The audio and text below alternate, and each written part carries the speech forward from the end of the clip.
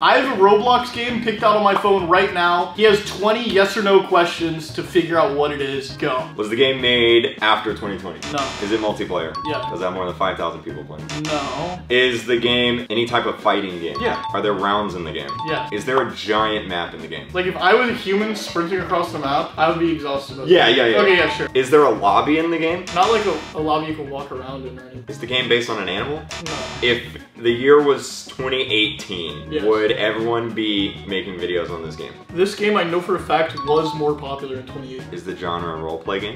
No. Man, I don't even know what they guess. I'm gonna be real. I'll give you, it starts with the letter P. I have no idea. I would guess piggy, but you said it's not based on an animal. Yeah, it's not based on animal, and it's also not picky. It's Phantom Forces. That crossed my mind, but I didn't say it. That's the game I used to mainly play on Roblox. Really? Yeah. Yeah, so you're a terrible one. I am, yeah.